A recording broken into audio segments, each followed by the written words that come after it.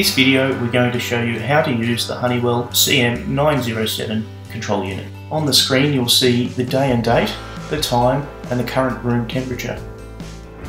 If we press the I button you can see the temperature target. If we raise it above that target manually you'll see a flame appears. The flame appears when the system is firing the boiler.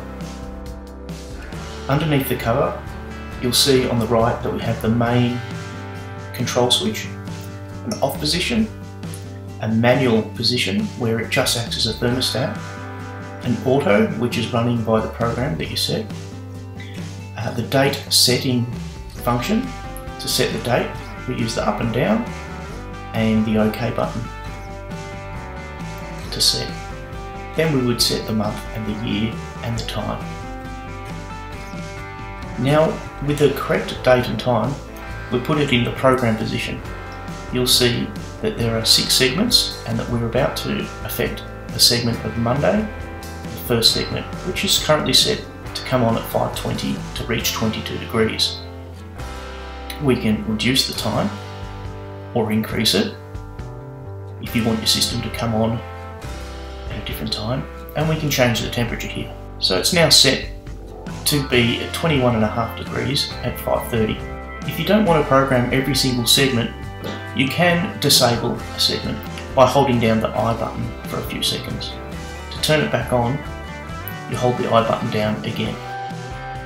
So you would continue programming each segment to your time and temperature desire. The copy day feature enables us to quickly copy what we've programmed into a single day to another day by selecting the day and hitting OK. The rest button enables us to quickly program a number of days that the system won't be on. We set it by using the plus and minus and hitting OK. You'll see the symbol appears to show us that it is in rest mode. By using the party button, we can say that for X amount of hours, we want the temperature to be 21 degrees. So if your system would usually turn off, but you want the house warm till 11, 12 o'clock at night, for example, this is how you do that. And then of course you've got the away button, which rests the system, but allows you to input the return date. Hitting OK. In this case, we reduce it down to 5 to make sure we take care of the boiler, but that the system really doesn't come on unless it reaches 5 degrees. We use the CM907 because it is just so easy to use.